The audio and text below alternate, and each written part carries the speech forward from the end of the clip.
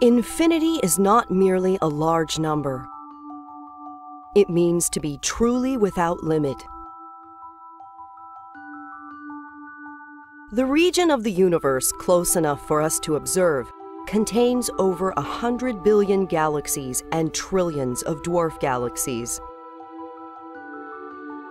A dwarf galaxy typically contains several billion stars. A normal galaxy contains an average of several hundred billion stars. Added together, this is far more stars than all the grains of sand on Earth. This is just the section of the universe that is close enough for us to observe. What if we travel beyond the region of the universe that is visible to us? There are three possibilities.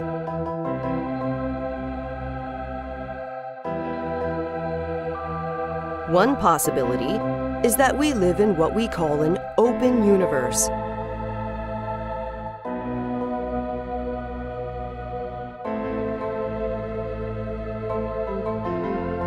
Here, just as the number pi contains an infinite number of digits without any repeating patterns, so too would the universe possess an infinite number of stars and galaxies.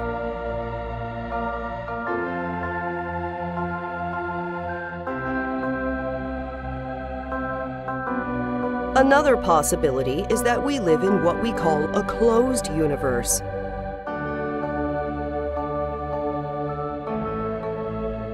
Suppose we travel along a straight path that extends without a beginning or an end. If we live in a closed universe, then even if we travel along a straight path without any turns, it can eventually return back to where it started.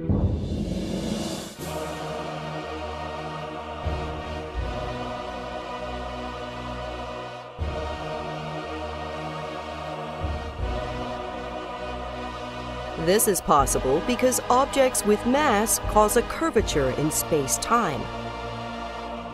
This is what causes the apparent force of gravity binding the Moon to the Earth, Earth to the Sun, and Sun to the galaxy.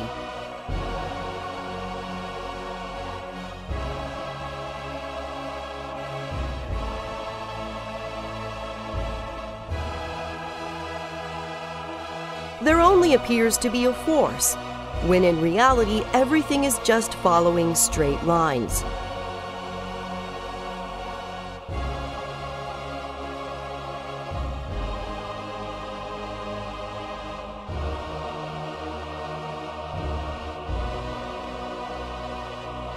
If the density of the universe is high enough, space-time can completely curve into itself to form a closed universe.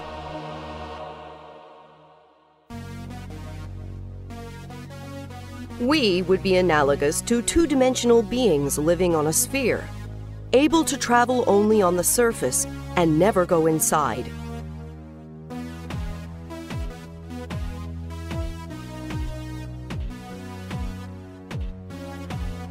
This sphere is expanding, and the rate of expansion is accelerating.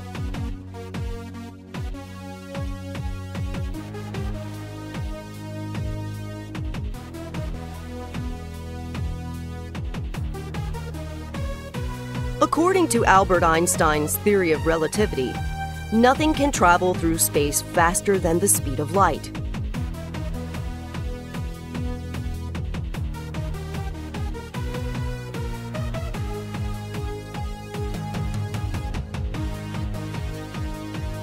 But the expansion of space itself causes the distance between faraway objects to increase faster than even light can travel.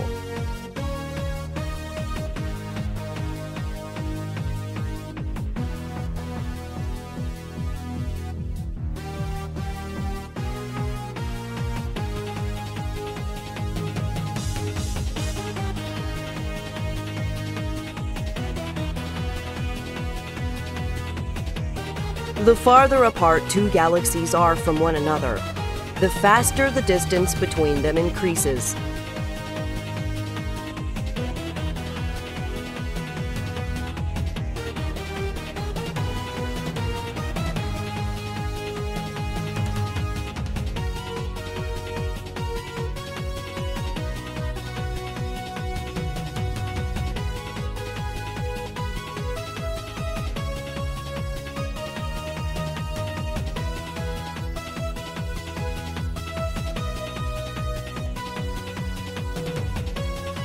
The distance between galaxies that are extremely far apart increases faster than even the speed of light.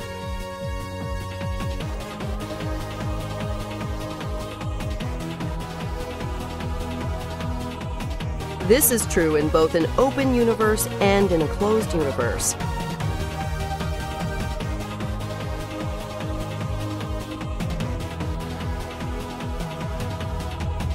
Therefore, even if we live in a closed universe, it would still not be possible to circumnavigate the entire universe and return to where we started, as was shown.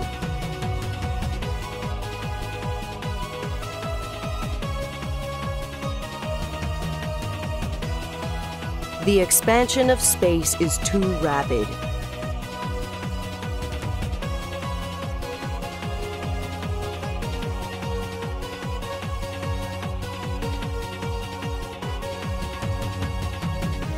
Though the expansion of space does not increase the distance of the Moon to the Earth, or the distance of the Earth to the Sun, or the distance of the Sun to the other stars in our galaxy. These are bound together by the apparent force of gravity, and the expansion of space does not overcome this.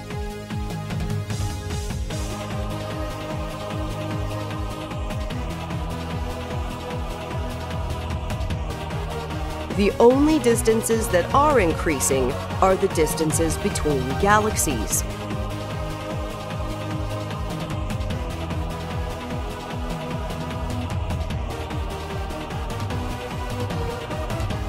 Every observer in the universe will see all the galaxies moving away from them as if they are at the center of expansion.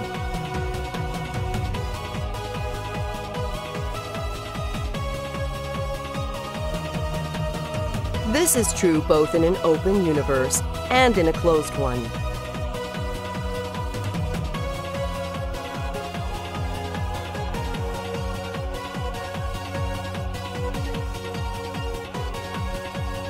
If the density of the universe is high enough, we live in a closed universe, and its shape is analogous to a sphere.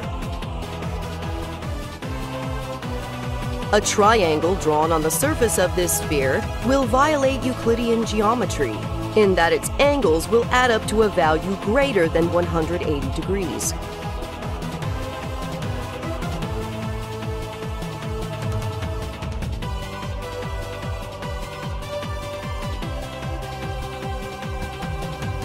If the density of the universe is low enough, we live in an open universe, and its shape is analogous to a saddle.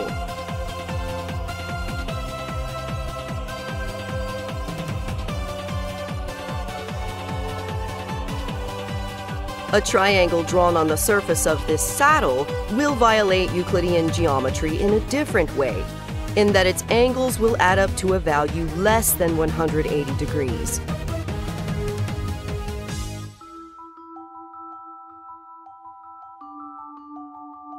There is a third possibility.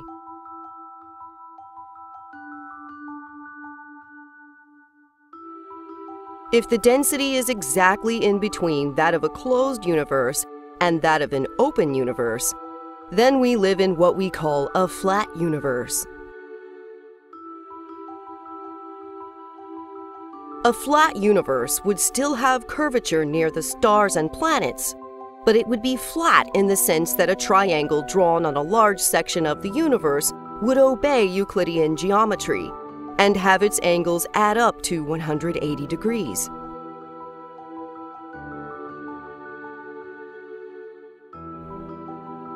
A flat universe, like an open universe, contains an infinite number of stars and planets.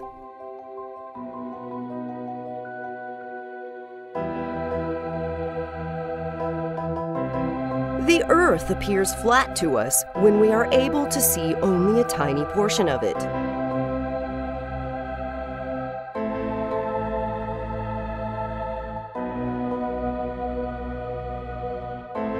As far as the accuracy of our measurements can tell, we seem to live in a flat universe.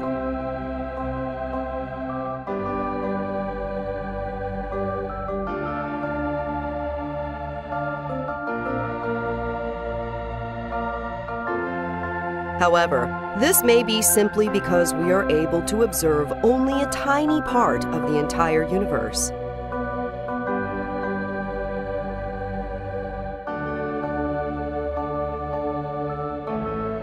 Both a sphere and a saddle look flat when you zoom in and look at only a tiny section. Just as ancient people tried to discover if the Earth was round or flat, we now are trying to discover the shape of the entire universe.